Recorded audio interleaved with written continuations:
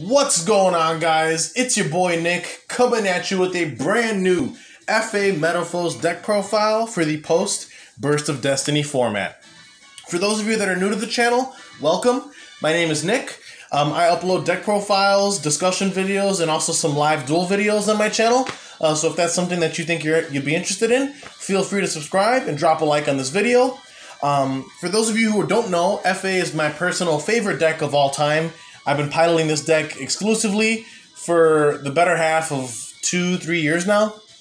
I've tested various versions of this deck through different formats, and I'm not going to sit here and say that I'm the world's greatest Yu-Gi-Oh player, nor am I going to say that I'm the best deck builder. However, when it comes to FA specifically, I feel that based on the amount of time I've invested in this deck in terms of testing and playing it through different formats, I do feel that I have a lot of knowledge, and I think I know a little bit about what I'm talking about when it comes to this deck specifically. You can play the deck pure. However, despite the deck being race car themed, it's actually quite slow in its pure form, which is a bit ironic. So I use the Metalfoes cards as a supporting engine to help speed the deck up and increase the deck's overall consistency, which you'll kind of see how that works out as we go through the profile. But with that being said, feel free to drop a like on the video. I know I've teased this video for quite a bit of time now, and it's taken me a bit to kind of acquire the cards I was waiting for. I'm also actually recently getting over I had the flu. I'm okay. I wasn't COVID. I did go get tested, but I'm all right. So I actually haven't had a chance to test this deck at an in-person event, but I have been testing it quite a bit online. And so far, I'm actually really happy with the build. So with that being said, let's go ahead and jump right in so you guys can see the spice that I brought to you today. But let's go ahead and start off with the main deck. As usual, we're going to be running triple copies of FA Auto Navigator. This is your main starter and your extender within the theme. She is a tuner. On summon, she searches an FA field spell from the deck to your hand. She can also modulate her level. She does everything you need her to do. No matter what variant of FA you want to play, you will always run triple copies of Auto Navigator. No questions asked as far as that's concerned. She is an absolute must at 3. Moving on, we're on triple copies of FA Hang on Mach, who in my opinion is the second best main deck FA monster behind Auto Navigator. The reason for this is because I think he has the best effect out of all the other main deck FAs. He gains 300 attack times his own level. Each time an FA spell or spell effects or trap, but we're not playing any FA traps because they're all not very good. But each time an FA spell or spell effects activated, he gains 1 level. Now that is not once per turn, so as many times as you can activate spells, he gains a level for each, or spell effects as well. Also, he's unaffected by monsters whose level or rank is lower than his. So as he's increasing levels, he's actually becoming immune to any monsters whose levels or ranks are less than his, which is pretty cool. And as an added benefit, once he reaches level 7 or higher, he becomes a one-sided Bark Law for the opponent. And basically what that means is that any card sent to the opponent's graveyard is banished instead, which is a pretty damn good floodgate effect if you ask me. There's a lot of decks that actually struggle to play through something like that. Think a deck like Phantom Knight, for example. I don't think there's a lot of ways Phantom Knight can play through a one-sided, banishing of all their cards being sent to grave. So you can kind of see how against certain matchups, Hang on Mach actually becomes quite a bit of a blowout. Think Sky Striker as well, or even Eldritch, for example. Those are all decks that all play out the graveyard, and they do not want their cards banished under any circumstance. So if you can establish a card like Hang on Mach, it's actually a nightmare for those types of decks to deal with. But triple copies of Hang on Mach, he's just probably the best non-tuner FA monster. And then we follow that up with 1 copy of FA Dark Dragster. You just play 1 of this. You don't really need to play multiple. You search it when you need it. He can special summon himself if you control an FA who's level 7 or higher. And then he can also target any card in the field, reduce his level by 3 to then destroy that card. So he's pretty cool overall, but just 1 copy is all you need, no more than that. And that actually wraps up the main deck FA monster lineup. We're actually going to be jumping into the Metalfoes monster lineup right now, and you'll kind of get to see why we decided to go with Metalfoes as this deck's supplementary engine. So we're on triple copies of Raremetalfoes Bismugear. Bismugear is great. Just, again, having a high scale. Her pendulum effect is actually shared amongst all of the other main deck Metalfoes monsters, and that is once per turn, you can target one other face-up card you control, destroy it, and if you do, you can set a Metalfoes spell trap directly from your deck to your field. I'll jump a little bit ahead here and explain that FA plays a lot of different field spells, and all of those field spells have effects when they're destroyed by a card effect. So the reason why we play Metalfoes in FA is because we utilize these pendulum scale effects to blow up our own FA field spells and generate really high amounts of advantage off of that, which is pretty cool. Bismugear also has a secondary effect, her monster effect, I should say, where if she's destroyed by battle or card effect during the end phase of the turn, you can add a Metalfoes monster from the deck to your hand. So triple copies of Bismugear, I feel is a must. Then we're on 2 copies of Steelen, 2 copies of Silverd, and 2 copies of Goldriver as our normal monster Metalfoes. Notice each one is 1 level higher than the previous, Steelen being a 2, Silverd being a 3, and Goldriver being a level 4.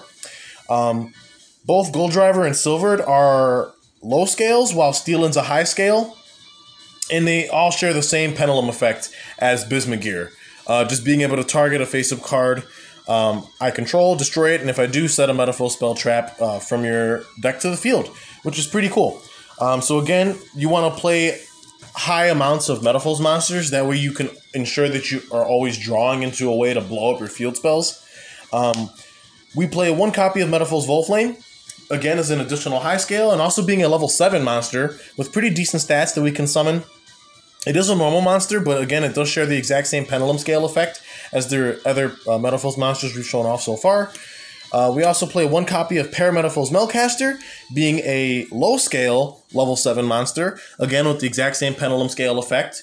However, her monster effect is kind of like a mirrored version of Bismugear, where if she is destroyed by battle or by card effect, you can target a face-up Metalfoes monster that's in your extra deck and add it to your hand. However, you cannot activate cards in the scale with the same name for the remainder of the turn. So Melcaster is pretty cool, just as an additional level 7. And then for the last main deck Metalfoes monster is 1 copy of Metalfoes Vanisher. This card is probably the second best Metalfoes main deck monster behind Bismugear in my opinion. And that's actually because of his monster effect. His pendulum effect differs from the other Metalfoes monsters, and we actually don't even utilize it in this deck at all. We mainly just use the Vanisher for the monster effect, and that is, if he is special summoned by the effect of a Metalfoes card, you can target a monster the opponent controls or that they have in their graveyard and banish it. That is extremely strong for being able to deal with stuff like, Destiny Hero, Destroy Phoenix Enforcer that's running rampant in the format right now. This is a very good out to that card. He also has an additional effect where while this card's in your hand, you can target 2 face-up cards you control, including a Metalfoes card, destroy them both, and if you do, special summon this card from your hand. I will say that effect does trigger his secondary effect to banish a monster on the opponent's field or grave, so that's pretty nice. He's also a 2900 beater, making him pretty formidable to summon out, which is pretty dope. But moving on, we're going to be going into the only hand trap we play in the main deck, and that is triple copies of PSY-Framegear Gamma with the 1 copy of PSY-Frame Driver. Early on, I was testing with Ghost Ogre this format, but after testing the deck, I found that Ghost Ogre actually isn't as good as I thought it was going to be, so I decided to play Gamma instead. Gamma's kind of slept on right now, and it's actually still really, really strong in this format. It's also a Psychic monster that's a tuner, which is pretty nice because, spoiler alert, we are playing Emergency Teleport in the deck, since I don't know if you noticed, but all the Metalfoes monsters were Psychics. So we do have some pretty cool E-Tele targets that we can put for extenders on the board. But triple Gamma, 1 driver is the only hand trap we decide to main deck. And then moving on to some of our generic cards, monster-wise, we're playing 1 copy of Psychic Wheeleder, just as a generic tuner Psychic that we can summon off E-Tele or by its own effects. It's a pretty cool card overall. And then, of course, we're on the 1 copy of Mecha Phantom Beast Coltwing and the 1 copy of Deskbot 1, since we are playing the Christian Haka Fibrax and Mecha Phantom Beast Auroradon in our extra deck. We need the Deskbot 1 and the Coltwing to facilitate that combo. But that's it for the monsters in the main deck. Let's move on to some of the spells now, which we do actually play quite a bit of. So we're on one copy of FA Circuit Grand Prix. This is a field spell that grants 2 additional levels to our FA monsters during the battle phase. And if an FA monster destroys an opponent's monster by battle, we get to draw a card. In addition to that, if Circuit Grand Prix is destroyed by a card effect, we can actually add an FA card from the deck to our hand, except a copy of itself. So again, this is kind of starting to all come full circle now. You can see that why we run the Metalfoes Pendulum monsters is because we use them to blow up our FA field spells, since all of them, when they're destroyed, let us add an FA card from the deck to our hand. So we end up going +2 on the exchange when you think about it, since the Metalfoes monster allows us to also set a Metalfoes spell trap from deck to field as well, in addition to that. So we generate some pretty cool advantage, and it definitely speeds the deck up overall in terms of consistency, which is nice. But then we're on 2 copies of UA Hyper Stadium. You're probably wondering why we're playing this, and that's actually because this card is always treated as an FA card, which is pretty cool. When it's activated, you get to add an FA monster from the deck to your hand, and then its secondary effect is you can reveal a field spell in your hand, pay 1,000 life points, and if you do, you can get an additional normal summon of an FA monster in addition to your normal summoner set this turn. The only reason why we play 2 of this card and not 3 is for 2 reasons. First is that this is the only field spell in the theme that does not have an effect when it's destroyed by a card effect, which is kind of unfortunate. Second reason is that this is also the only field spell in the theme that has a hard once per turn on its activation. So if you draw multiples of this, it actually feels kind of bad because you can only activate 1 of them per turn anyway, and it doesn't generate you any advantage if you destroy it off of your scale effects. So I felt that maxing out on it at 3 felt a little bit bricky because there were times when you draw multiple and it just didn't feel very good. You would kind of wish it was any other card. So I think playing 2 is the perfect number. And again, you know, Auto Navigator on summon can search any field spell from deck to hand. So it's not like, you know, we're having a hard time finding this card if we do need to see it. So just 2 of that. Moving on though, we're on 2 copies of Off-Road Grand Prix. This one grants our FA monsters 2 levels during the main phase.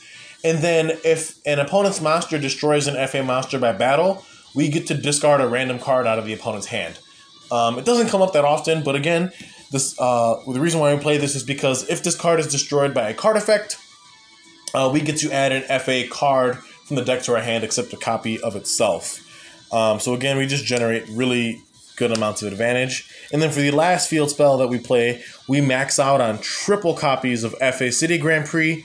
This, in my opinion, is hands down the best field spell FA has at its disposal. The reason for that is because it's almost like Off-Road Grand Prix and Circuit Grand Prix combined into one card. In the fact that City Grand Prix grants your FA monsters 2 additional levels during the main phase and the battle phase. Also, in addition to that, it grants all FA monsters targeting protection from the opponent's card effects. So while the City Grand Prix is in the field zone, your opponent cannot target your FA monsters with card effects, which is pretty good protection, since there are a lot of effects that target now in this format. And then again, if this card is destroyed by a card effect, you can add an FA card from the deck to your hand, except a copy of itself. So that's pretty much it for all the field spells that we play. I think that's a pretty good ratio overall between the Metalfoes monsters we play and the field spells we run. You're pretty much every turn going to be popping field spells with your Metalfoes scales, so that's what you want to definitely be doing in this deck. But moving on to the quick play spells, we're on 1 copy of FA Pit Stop. The on-field effect is kind of lackluster. It just reduces an FA monster's level by 2, and then you draw 1 card.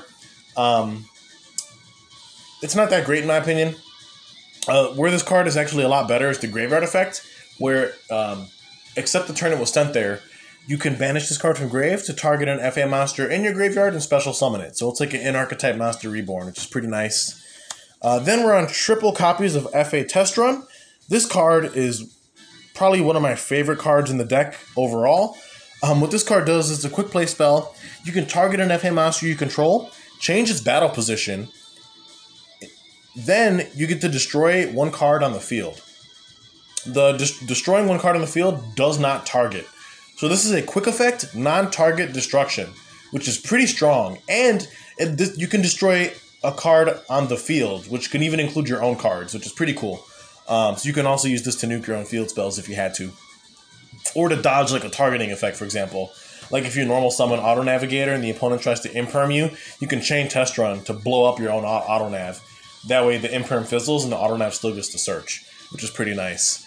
But it has an additional effect, as if it wasn't good enough already, where except the turn it was sent to grave, you can banish this card from the graveyard to target a face-up card you control, destroy it, and if you do, you can special summon an FA monster from your deck.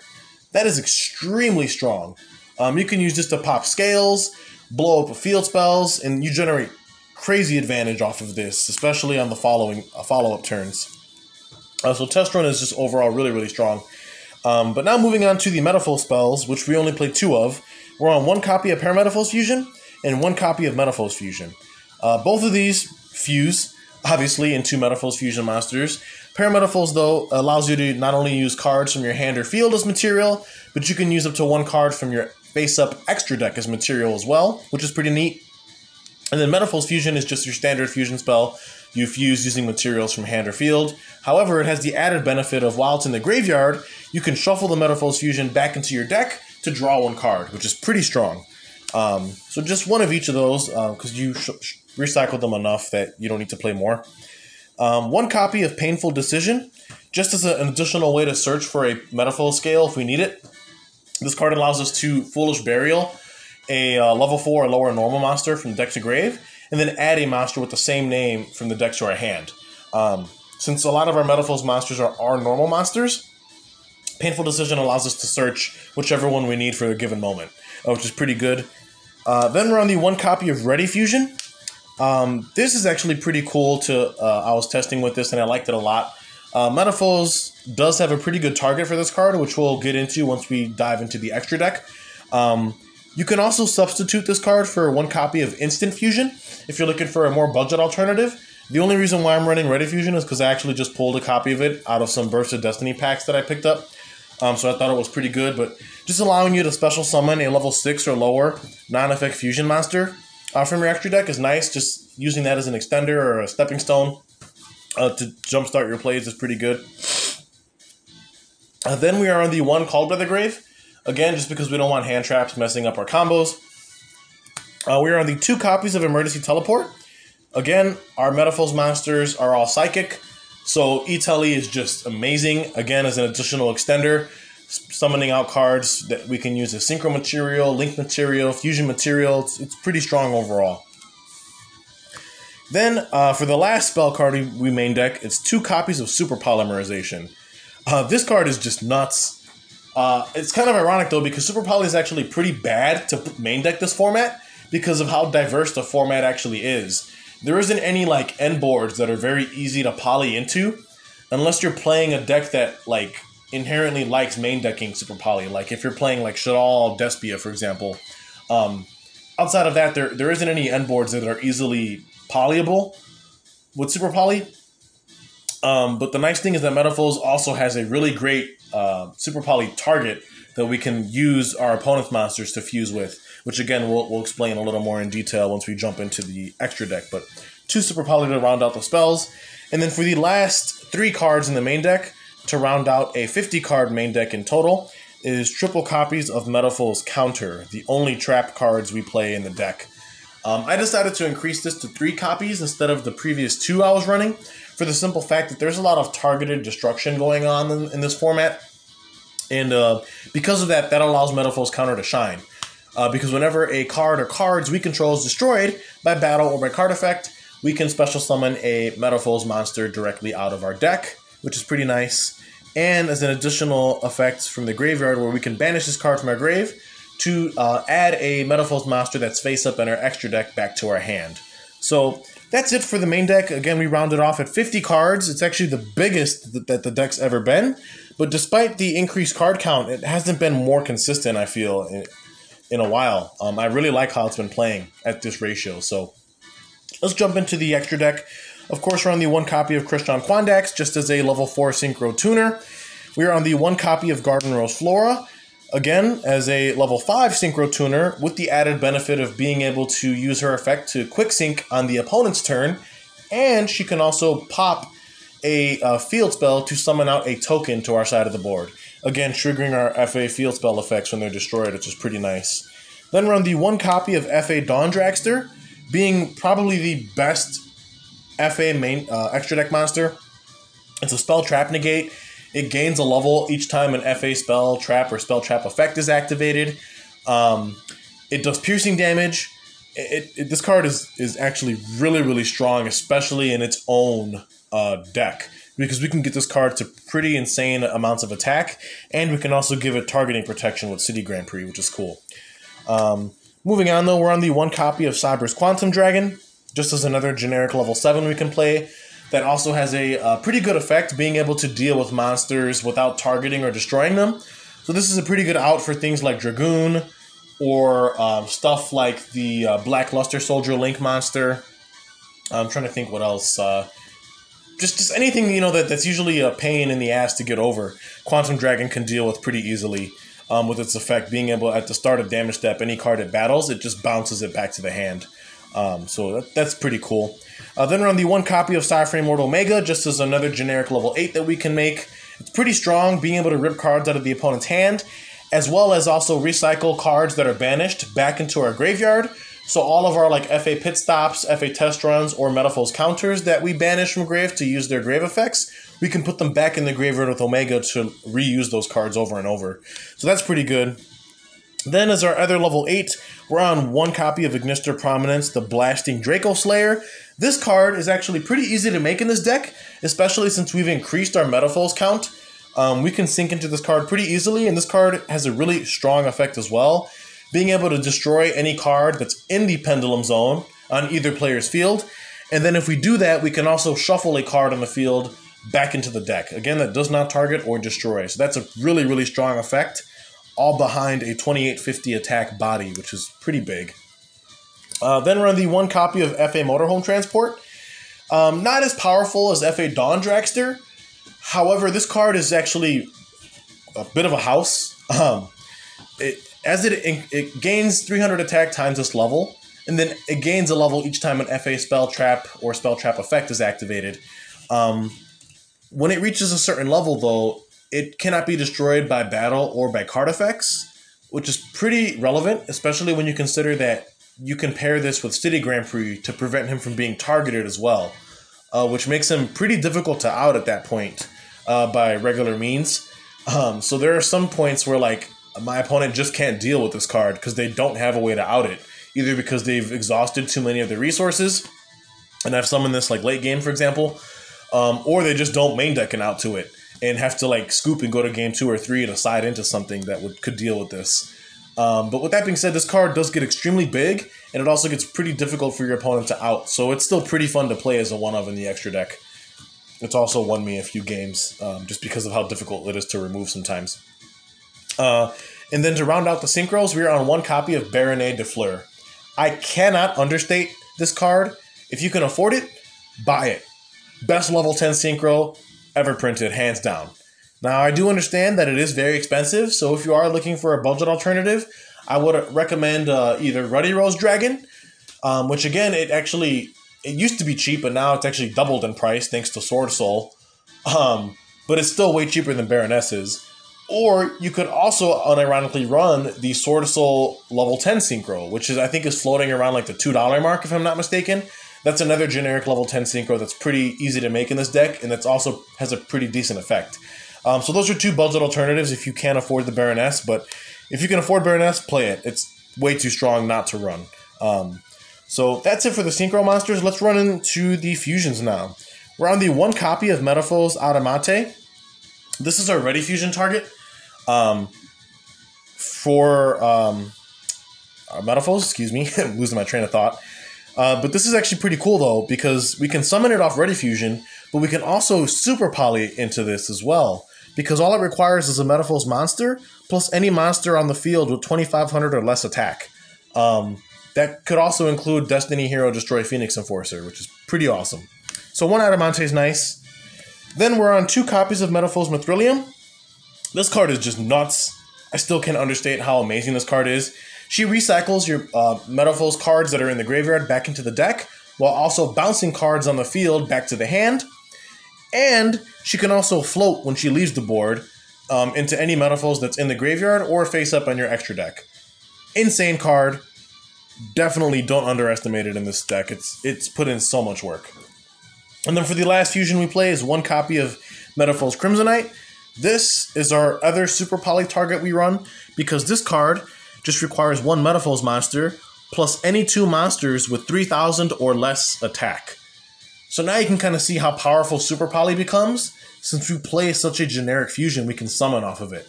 As long as we can put a Metalfoes monster on our field, we can take any 2 monsters the opponent has that have less than 3k attack and fuse them all away into this. It's a 3k vanilla, but hey, you cleared a board potentially of some crazy negates, so it's still pretty strong nonetheless. Also, since it's level 9, if we have an auto navigator, for example, we can actually then synchro summon into Parametalfoes, which is pretty cool. But moving into the links, we're on the 1 copy of Link Haribo. This card is so powerful, I don't understand why I wasn't playing it in the deck previously, but I'm so glad I am now. Very, very strong in the deck overall, since you play so many level 1s. Link Haribo is just amazing. And then, of course, we're on the 1 copy of Crystron Haka Fibrax, and then the 1 Mecha Phantom Beast Auroradon to round out the extra deck slot. But that's it, guys. Let me know what you think. Actually, before we wrap things up, let's run through the side deck briefly. The side deck is actually just a bunch of like going second cards, and then cards that also help us deal with things like Imperial Order and Anti-Spell Fragrance specifically, since those cards hurt this deck pretty heavily. So running into the side, we're on 2 copies of Trap Eater. This is actually a pretty spicy tech choice I'm testing. It cannot be normal summoned or set. It must be special summoned by sending 1 face-up trap card the opponent controls to the graveyard. And that's cost, so that's actually pretty crazy. So you just like send any face-up trap they control to grave to then special this from your hand, and it's a level 4 tuner monster. So I think that's pretty dope, to be honest, and it definitely warrants some testing for sure. Being able to out stuff like Imperial Order, Anti-Spell Fragrance, Skill Drain, for example, since like this activates in hand as well. But anyway, moving on, we're on triple copies of Lightning Storm again, just to help us for going second. Triple Dark Ruler No More, again, just to help us break boards. The 3rd Super Poly in the side, just so when we know we're going second, we can side it in and help us break boards even easier. Triple copies of Evenly Matched, again, for the same reason, just to help us with going second. And then for the last of our side deck card, we are running triple copies of Typhoon, just again to help us deal with stuff like Imperial Order and or Anti-Spell Fragrance specifically. But that's it, guys. Let me know what you think. I think FA Metalfoes is actually a really, really strong rogue contender, and it can make some pretty cool plays. Stay tuned. I will be trying to put together a combo tutorial for this new version of the build, and I'll also be trying to set up a live duel video between this deck and the Mutant profile that I uploaded not that long ago. So stay tuned for that. But again, leave a like, comment below, and subscribe if you haven't already. Thanks a lot, guys, and have a good evening.